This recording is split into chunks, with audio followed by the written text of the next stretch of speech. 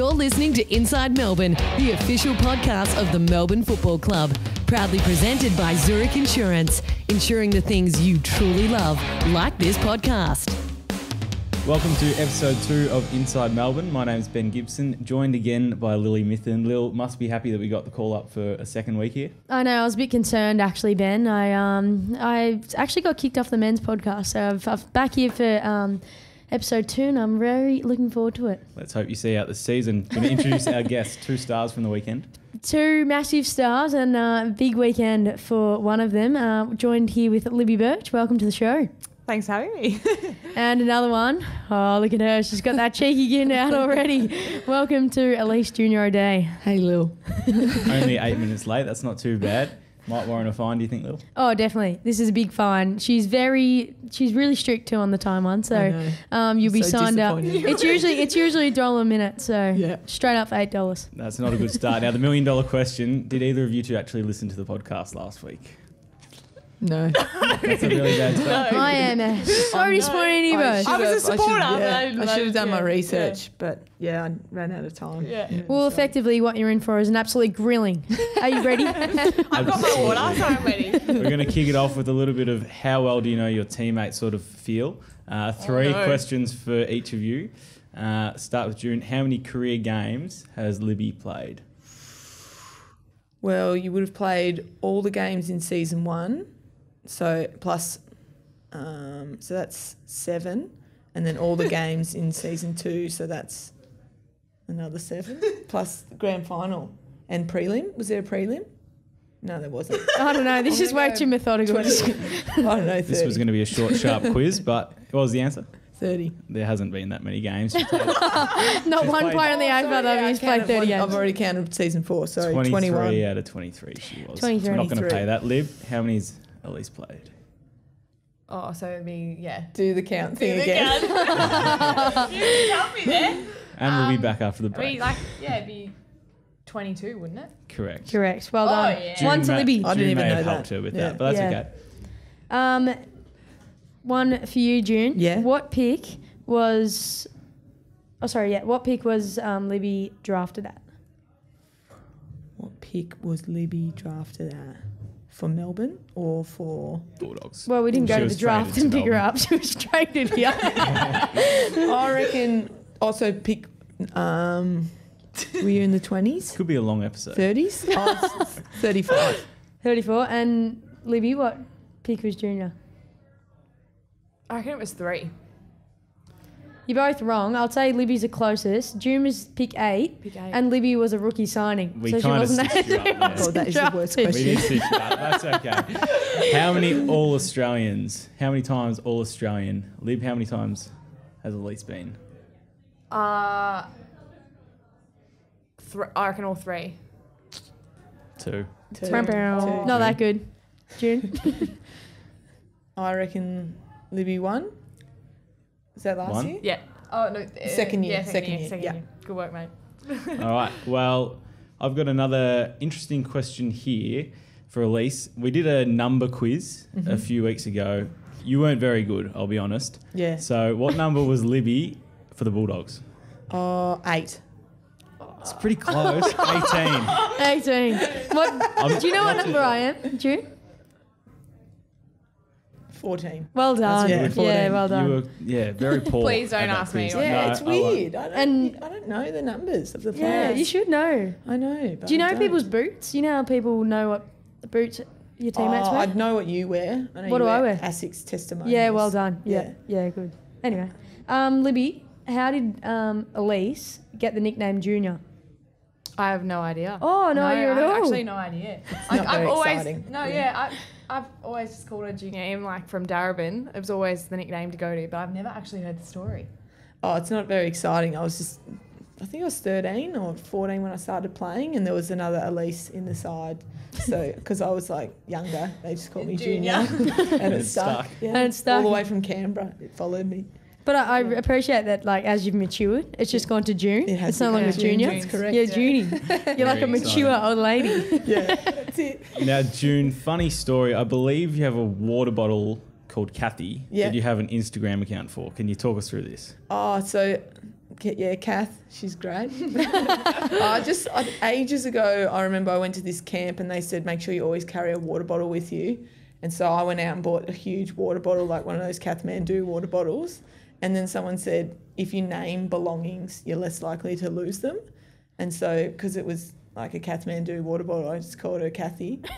And then Brilliant. I used to watch people post of their dogs on Instagram all the time. So I was like, oh, well, I'll post my water bottle. And then, like, it didn't last very long. I got, like, you have to be creative to do those things, and I definitely am not. So 27 posts, 353 followers. It was going okay. Yeah.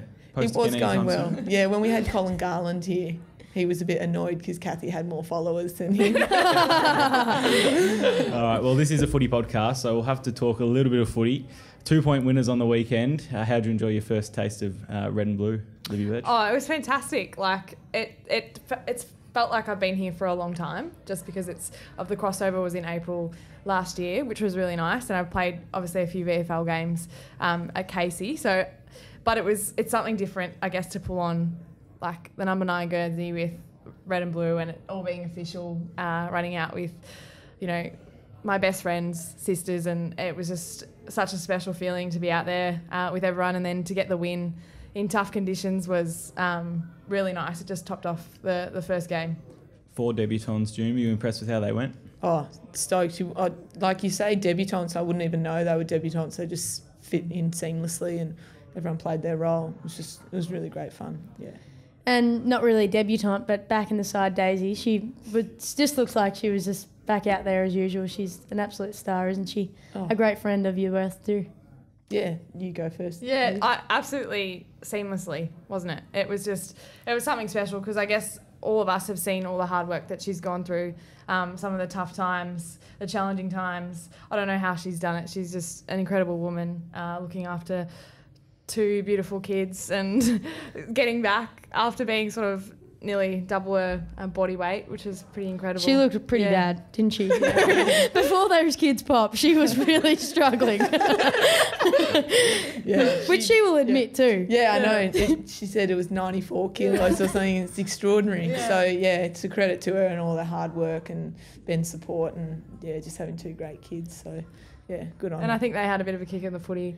Well, I don't know what she preferred more. They stole the show, didn't they? Yeah. Surely Dave should get a few media fines. Oh, heaps of media fines. But, seriously, did you enjoy winning more or just hanging out with them? You wouldn't know.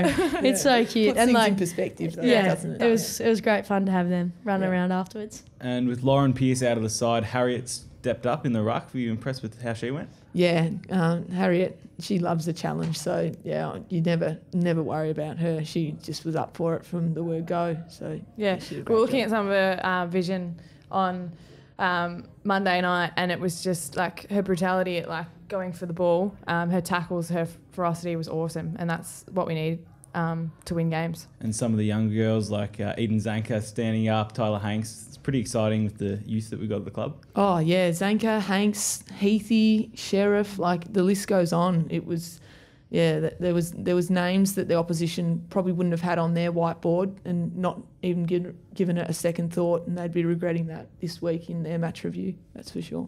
You speak about Zanka, but it looked like, and as reported in the media, she's gone down with a season-ending injury. Yeah. She's broken her arm. She's done this. What was the story there? She carried on like an absolute pork chop out on the ground, and then straight back out there in seconds to kick the match winner. Yeah, she's honestly absolutely full of it. I reckon. I was worried because when I saw the arm, it was kind of floppy, and she was holding it as she was running off, and I was like, oh no, this can't be good. I was stressed from the boundary. Yeah. Maybe it was blowing in the wind because it was unbelievable,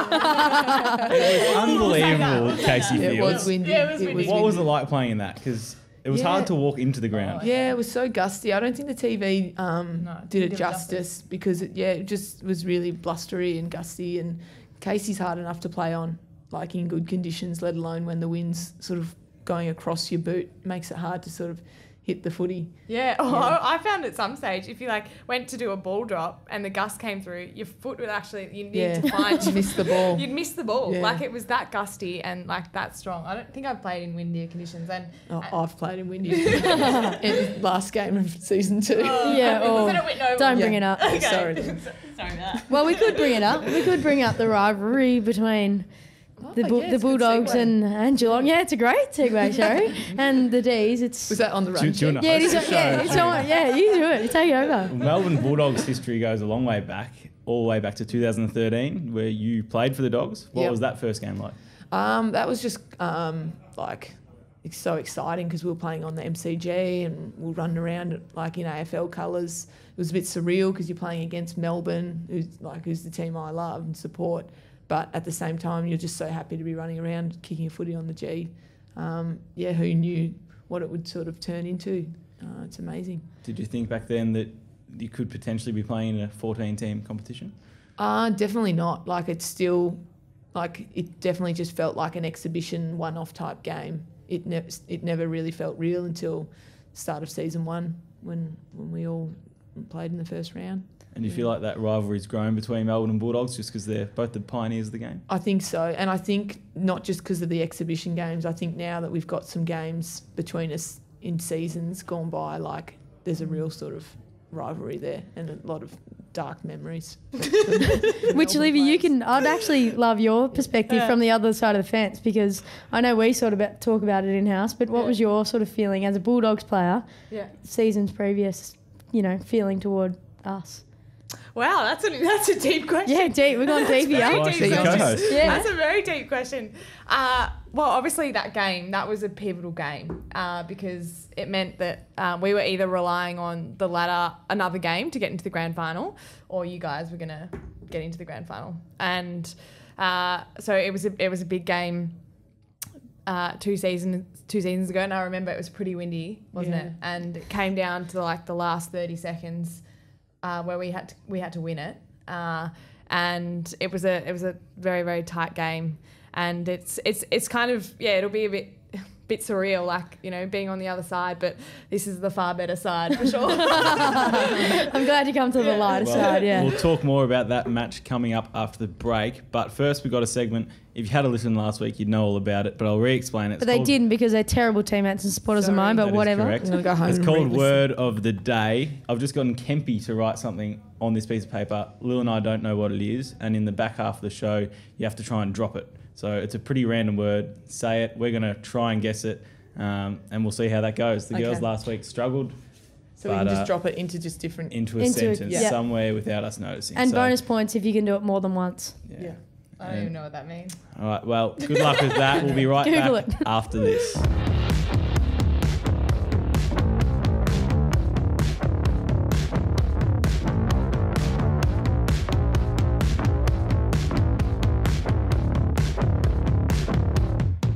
You're listening to Inside Melbourne, here with 3 stars, Lily Mithen, Libby Birch and Elise O'Day. Now, if you would like to sponsor any of these girls, you can jump onto melbourneexperiences.com.au. But Lib, you're actually taken. Why do you think you've been chosen over these 2? I have no idea, but I'm glad I am. Pick me, sponsor me. They want to get around the new recruits. Yeah. Give you a spiel, Junior. Yeah. Why would it be a good idea to... Sell yourself. Yeah. Well, my sponsors are often terrific people. That's what they've got in common. Yeah. We're going to move on to Lil's quiz now. This is a real important part of the show. You two are going to guess the answers to whatever Lil asks you. You're going to have to buzz in. Some might be easy. So first in, best dressed. Say your name to... That's our buzzer? Yep. That's your buzzer. Yep. Just do a little test for me. June. Libby. Nice, like that. Okay, question 1. Who was our leading possession getter on the weekend? Oh, bit quick. Come on. Oh, God. June. Paxi. Yep. No, it was yourself. That's -1. -1 to OJ. -1 for you. Yeah. Okay, question number 2. What was the highest scoring game of the round? Libby. Yep. Carlton. Incorrect. Still time, June, if you want to. June. Freo. Correct. Back to even. Question number 3. What ankle have I injured? Left or right? June. Libby. Oh, right. Can we review that? Yeah. Probably not. You No, pick we one. can't. Give it to Lib. Libby. I have to look. Yeah, you did have to look. You looked under the table. Yeah. Right. Yeah. Oh, yeah, my right. Yeah. Correct. Yeah. Well done. How is that tracking, Lil? Yeah, going really well, actually. You've had some good progress in the last few days, so it's getting there. See the surgeon tomorrow, actually, so hopefully you get some good news from him out of the boot and get back on the track ASAP. That's what we like to hear. Yes, I'll be back out there soon. Question number 4. Who won the Big Bash on Saturday night? June, Sixers. Nice. Very Do you know good. how many runs for a bonus point? No. I turned it off once Maxwell got out.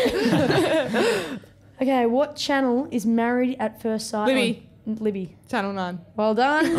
I wouldn't Well, he's know. level. No, that's a that good is thing to level. know. Nah, it's a good. Okay, so this is the Guilty last pleasure. question. So this is the final question. Oh, what's the score? Winner takes all. Score's Scores a level. level. Name the 6 other teams in our conference. Libby, I'll have a stab. Yeah, well done. All right. Okay. Bit of confidence here. Fremantle, Correct. Western Bulldogs, Correct. Collingwood, Correct. who else do we have? I don't know if the mic picked that up, but Junior is trying to help. Juniors, yes, Carlton. 2 more. 2 more. Who else do we possibly play? We do play them both. Been a lot of silences in this podcast. Yeah, Yeah, it's sorry. really flat. No, I Deep don't down. know. Can you help No, me? I don't know. Expansion Friends? teams. Expansion They're teams. both expansions. West Coast. No more quiz. Yep. And Gold correct, Coast. one more. Real team No, images. we don't play Gold Coast, do we? West Coast, Richmond. West Coast. Well, it's not The your. other It's one. not your guessing. West Coast and Kilda. St Oh, we Kilda. didn't correct. St Kilda. Blank St out. Kilda. Well done. All right. Don't know if we can pick a winner there. Yeah, no winner. I don't think. Is there a winner? Mm.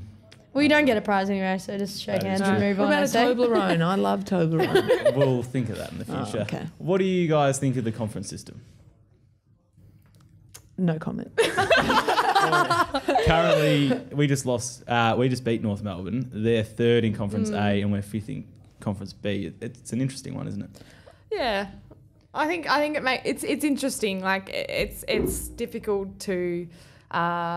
I suppose it's very hard for everyone to make that as even as possible. Conference A, that's the first problem. Conference A and Conference B. How do you possibly make that as even as possible? But then what's even harder, I guess, is like the crossover games. Like the North Melbourne game, could that possibly have been a really hard crossover game, for example, and therefore your percentage may be lower because it's a closer game. Yeah. So I think the percentages are difficult to gauge because, you know, especially those games, you know, you could play an easy, theoretically you could play an easier game in your crossover and get a higher percentage. And I think it's like, given the fact that we play crossover games, couldn't that mean that we just have one straight ladder? Agreed. Yeah. That's It's, exactly I think, right. and I wouldn't have an issue if the conferences were completely equal, which is, as Libby said, it's going to be really difficult to do. There's not going to be an issue. But I think if a good team misses out this year, it will continue to be an issue until the things are completely even and we go from there, which will take time. But it'll be unfortunate if a good team misses out on finals. Very good response. Now, we've got some questions from the outer. Everyone jumped in on social media. One for great. you, June. Yep. From Sarah Lampard. What is your favourite song of the decade and why? Yeah, Sarah Lampard is a fellow player, Lampy. She is That's for the listeners at home. She's also an avid Triple J and music listener. So we often have our conversations because Triple J is now doing a hottest 100 of the decade. For me, it's probably a close tie between Free by Rudimental and then Flight Facilities, Claire de Lune. I think they're both good songs. There's some Rufus songs in there as well. There's so many songs. I'm still doing my list, so it's hard. Good luck with it, because I know you really will struggle. Will you do one, Lil? I haven't thought about it, but potentially. Yeah. I'll let you know if I think do. you should do we it. can. I did see on your Instagram when I was doing some research and in-depth Stalker. stalking, a photo with Delta Goodrum. Where does she sit on the... Well, I don't think any of Good her old music's Delta. been played on Triple J, but I've got a bit of a she's a bit of a guilty pleasure. Some of her listening to some of her Absolutely. music. Nothing Yeah, guilty about Bit that. like bit like Toblerone. exactly. Yeah, it's such Same a guilty category. pleasure. Yeah. Lana has asked, who was your toughest teammate? Toughest teammate. Either can answer this. You want to go first? We're all pretty tough, aren't we? Yeah, I would say. Shelley Scott. Yeah, she's Yeah. tough. Oh yeah, that's Shelley the one. Scott. That's a yeah, really she's good one. brutal. Yeah. Yeah. That hit, I'm still angry about that free kick against her on the weekend. I know. For her just going I hard. think, Shelley Scott, she's just runs through people. I Straight think lines. Paxy's deceptively tough. Paxi, yeah. She Yeah, comes Paxi. across as looking like Yeah. quite lean and light, but it's like hitting a bag of bricks when you. So I've actually, funny story, at Darwin, like. I'll be the judge of how funny it is. Okay, right. Well, in the warm-up, you know when you do your shoulder hits, like she's that strong that you do not want to pair up with her, because I got this corky in the shoulder before the siren went, and I thought I had to come off with an injury. Like, that's how hard she hit me in the warm-up. Was that funny enough for you, Lil? Yeah, but I think the funny bit is that like Libby's clearly not the toughest teammate if she's coming off the ground for a shoulder corky. A funny question from Abby. How tall is Libby? How tall is Daisy? Answer is 175 centimetres and 170 centimetres, and all profiles are on the website if you'd like to find out any of the other girls. Good on you, Abby. Wow. Great, another great plug for the website. Yeah. Do you run it or something, Ben? A bit of time spent on there. Abby has asked, what made you play footy? I'll go first. It's all I've ever really known. It was on in the house when I grew up, and I don't know anything other than playing footy. It's a game I love and have always loved, so it just felt natural to just play it. I've had a nice little, I guess, circle, 360 circle. I never grew up playing footy, was a netballer through and through, and it was Daisy who sent me a text message to get me to a talent search back before the first season, and I actually declined that first offer, and then 3 months later I asked if I could come down to a session, and it was Darwin and June and everyone down there that I rocked up at, and I've never ever felt a more sense of belonging than that night. So that's how I sort of started my footy. Very deep answer. I like it. Who is the Petrarca most annoying in the team? From Josh.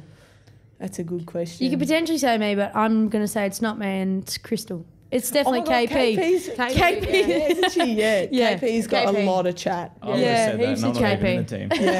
Yeah, she got a lot of chat. Yeah, I think, which I'm quite happy about, because I've often been the answer to that question, but I think I've matured a little bit. I'm not super annoying. I do annoying things, but it's definitely KP. She will, if you're at our season launch, that was hilarious. She just stole the microphone and thought she'd just rap for about half an hour. How about Libby asking a follow-up question post KP's like 15-minute story, and then Libby still asked a follow-up question. Just shut her down. Yeah, just make enough it time in the MC. limelight for you, KP. Yeah. We should stop talking about her now. She'll talk about too much. Yeah.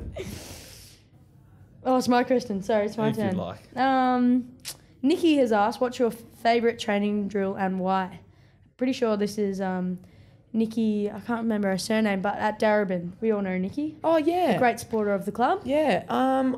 I'd love kick to kick. in the park on a Sunday afternoon or at training? Just I'm sure because the coach will love hearing that. I just like pegged kicking because it means you get heaps of kicks. I like Good our response. our bull ring where you have to sort of, it's like pretty contested, where you're in sort of a circle and you have to go in, hit someone, and then come out for a ground ball and give the hands. That really blows you up, that one. Yeah, it's physical. That one's a good one. Mez wants to know, what areas of the Bulldogs game will we be prioritising on this weekend, this Friday night? Well, they've got some pretty key players that you need to shut down if you're any chance of being competitive with them. So big focus will be, for us midfielders, will be stopping their midfield unit, and that's probably starts with like Ellie Blackburn, Kirsty Lamb, like a couple of really strong, smart bodies in there. Yeah, they, judging by how they've played on the weekend, they've been playing on a fair bit, so making sure we focus on those little details with our game plan to ensure that they don't sort of run off with that footy. Yeah. We spoke a bit earlier about the wind at Casey Fields, and Chewy Boot Video would like to know, can the club buy a wind machine to replicate Casey's conditions at Gosh's paddock? I think that's a brilliant idea. Yeah, I think you got to buy more than one wind machine. I'm just picturing those bedroom fans. I think you need something a bit stronger than that. Bit of a Dyson. Audi. The Dyson. I'm thinking though, in reverse, we should probably invest, and this is one, I hope the Melbourne board's listening, the exec team. Yeah. We should get... Sure they do. Sure they Yeah, I'm sure they, as if they wouldn't listen. Presented to you by Zurich. But we should get the wind turbines. We should invest in wind turbines, put out at Casey, generate a heap of income, make grandstands, so then we can actually have protection around the field. I like Amazing. that. And it would just be Amazing idea. income generator. It'd make the facility much better. You should go into town planning. I think I should. The Casey Council should be listening also. Full of ideas today, Lib. Now, this weekend we're not at Casey Fields. We're at the Whitten Oval. Friday night, 7:40. Yep. Must be exciting to play on the big Friday night stage. Yeah, definitely. I think any stage is exciting to play on. But yeah, Friday night's great fun because there's often like a bit more of an intensity, I think, in the night games for some reason. They're just great fun to play in. So yeah. Whitten Oval's a great game for a great oval for a women's footy as well. Like it's just a fantastic sort of arena for the game. Like it fits the perfect amount of people, and it's just a big, like it's a nice stage for us to show our skills on, I reckon, as well. And Dogs coming off a 25-point win, pretty dangerous side. Oh, definitely. They look very strong because St Kilda looked fast and well drilled, and then Dogs went bang, bang, bang, and it was 4 goals in the first 10 minutes. That's pretty strong display. Yeah.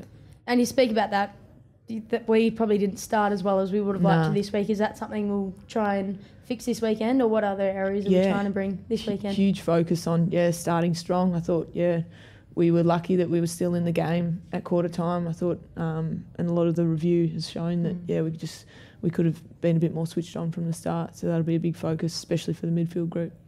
Now we're coming to an end in the podcast, and I have a fear that you didn't drop the word of the day. We dropped it 3 times. Yeah, you did. Oh. Lily, let us slip.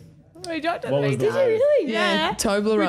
We did it really Oh. well. We did that so well. That is fantastic. That just really caught me by It was a real surprise. obvious one. But hold on. I thought as soon as I said it the second time, they'd be like, I get twice. it. Yeah. You did. Yeah, But twice. Wait, just hold on. I have a question. Libby, when you opened the thing, you said, I don't know what this word is. Yeah. She had to Google it. Why in the don't you break. know what Toblerone is? I think it's spelt wrong. Yeah, I don't think. Oh, it is Kempy That doing is- it. Yeah, I don't think that's exactly how you spell it, but I was like, because I was thinking it was more a word with a meaning, but it's a thing. Yeah, it's Yeah. chocolate. Yeah, chocolate. That's quite good. I'm very impressed. Well done to you both. Well done, That mate. brings us to the end of the podcast. Make sure you tune in to 7 Mate or Fox Footy and watch the girls in action Friday night, or head down to Whitten Oval to enjoy your first podcast. Fantastic. It's the highlight of my career. Yeah. You're welcome back anytime. I'm definitely going to go and listen to episode 1. Thanks, Lil. Thanks, Ben. And that is Inside Melbourne, brought to you by Zurich.